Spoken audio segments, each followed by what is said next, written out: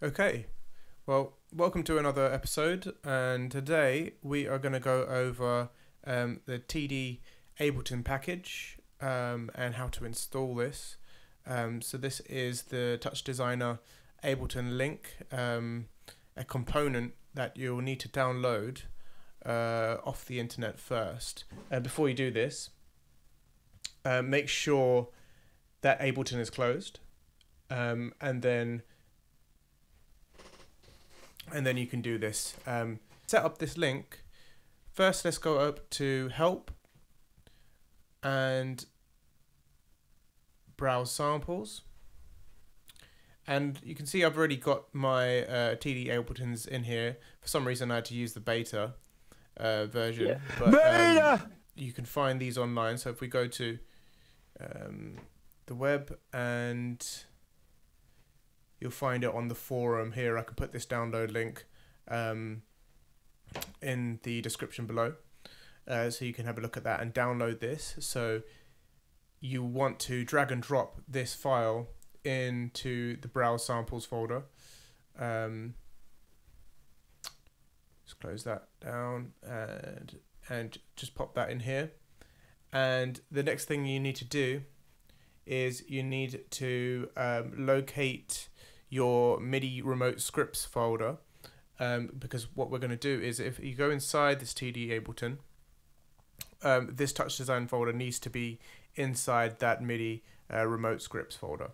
So I'm just going to do a Control-N on this and go to my local disks, and you can see here under one of the hidden files, program data is here. So you need to, you might not see this, so you need to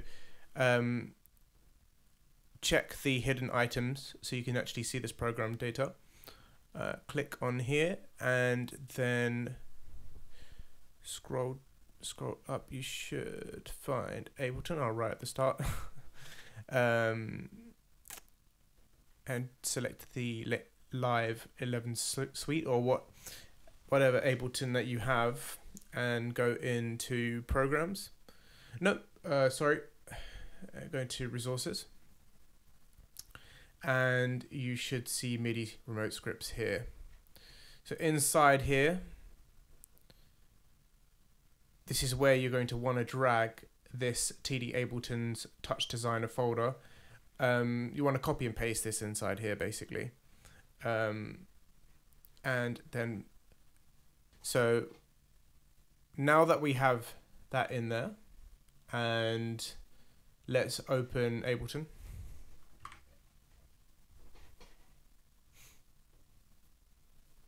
Just give it a few moments to load here. So now what we want to do is in your places. So if we go back to the folders we had up, okay, so this TouchDesigner folder, in your places, you want to say, if I remove this from the sidebar for now, let's just drag this onto here. So then we have that in our places in Ableton. And if you click on here, you can see you've got your different modules, and we need to just set this up. So if you click on your preferences, that's Control comma, and go to Link Tempo MIDI, and under the drop down menu, I've already selected mine, you should see TouchDesigner. So that needs to be set on your MIDI channels, and both of these are set to none. So now that's set up, we can go back over to our TouchDesigner menu, TouchDesigner program, empty program, and under the palette on the side. And if you don't see the palette, say if your palette is closed, yeah, so if you don't see your palette, you can just click on Open Palette on the side, and you should see TDAbleton here. And like I said, for my version, I haven't figured out why yet, but I've just got the beta version, so I'm just going to use that. And then it will say there's no TD master at the moment, so let's create. And if you head back over to Ableton, you'll see that on the master channel, it's created this TD song. And what this TD song is basically your master link. So this is one of the highest levels of components that's inside of the TDAbleton package.